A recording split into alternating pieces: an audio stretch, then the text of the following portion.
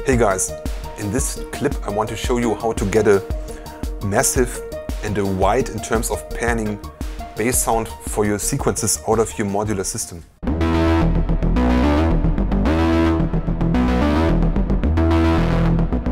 So the reason for making this video is that I was asking myself for a while why my modular recordings did not match the sound that I had in my mind.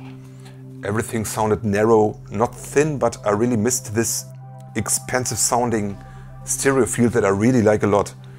So I experimented for a while and I came up with this setup. 2 or better 4 oscillators, 2 filters, 2 VCAs with minimum 4 channels each, 2 envelopes, 1 for the filter section and 1 for the amp section. For multiples, great would be 2 passive and 2 active. You can really never have enough of these. Long patch cables, an octave switch which is optional, an LFO and a sequencer. One important thing again, if you like my videos, hit subscribe, hit the notification button, because that will support me making many more of these videos. So my approach is that I try to see it as a singer, doubling his own voice on multiple tracks. You see, he will almost never be able to copy exactly his lead track, so he always gets this nice floating, almost chorus-like effect.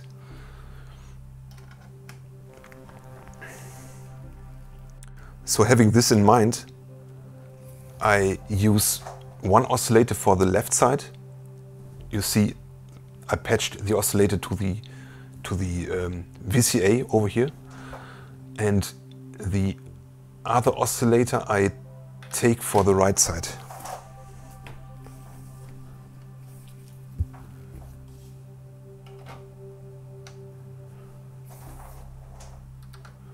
I just take some random waveforms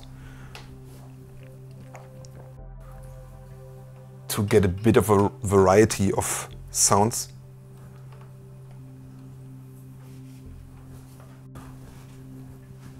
Okay, let me clean up this mess a little bit.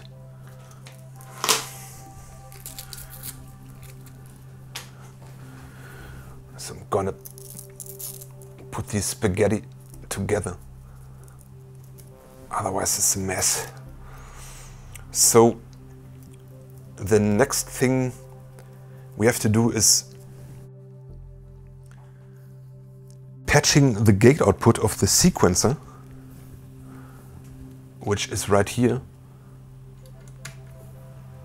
to the gate input of the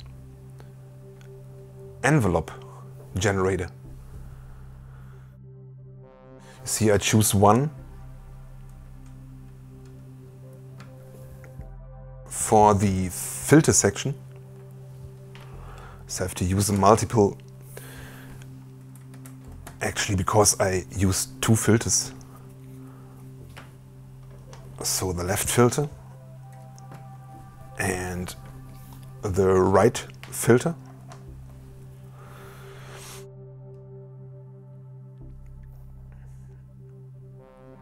And the other output I use for the amp section.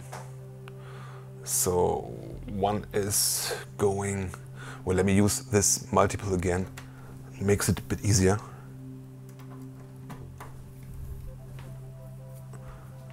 So this goes over here.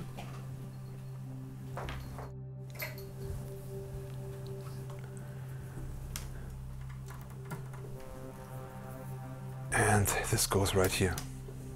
Okay, so let me connect the oscillators to my sequencer over here, and you can listen to the sound.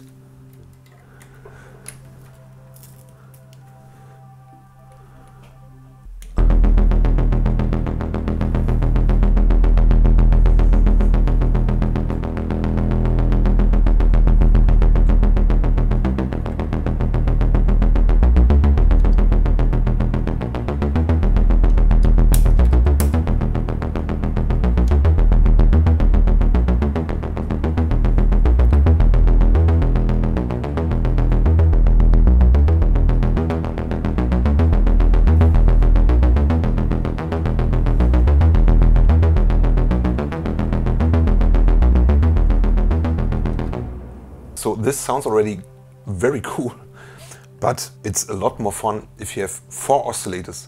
So adding 2 oscillators, I take the CV out of my sequencer, and these are patched now to this octave switch, which is no mystery. It's just for switching octaves of an oscillator that doesn't have an octave switch. The first channel of my octave switch is then connected to the CV-ins of these oscillators, and the second channel of my octave switch is connected to these 2 oscillators. Look, now these 2 have the same range, and the other 2 oscillators are then tuned 1 octave higher than our friends over there. Wow! So let me do the same technique again, like before. I take two waveforms and connect them to the amp section. This is channel 3 and 4. And the same thing happens over here. Just 2 waveforms and connect them to our right VCA.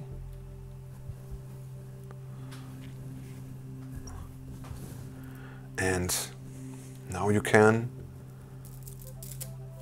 let me just make this a little bit tidy. Okay, now I press play and listen to the difference.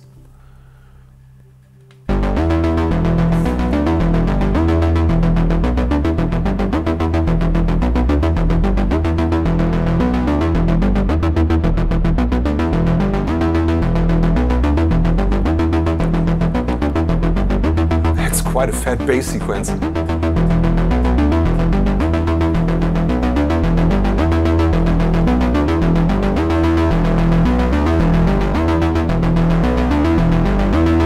can even switch the octave 1 higher.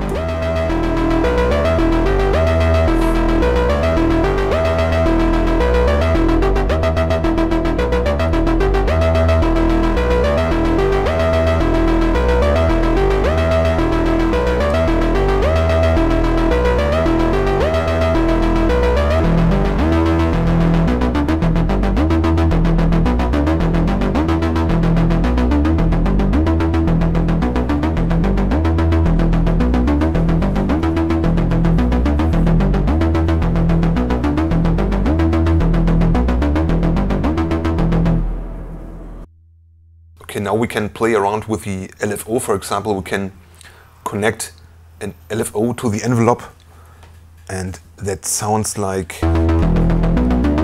this.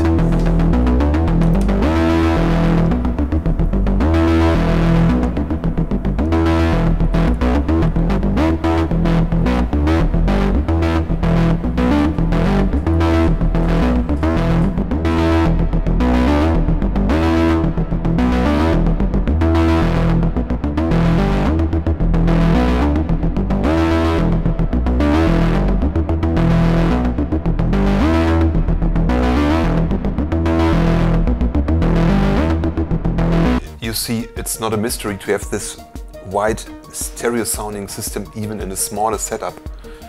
If you bring this then into a good mixing table or to your audio interface, you should be able to get a great result. Okay, that's it guys. I hope you enjoyed it as much as I did. I hope to see you guys next time. Bye.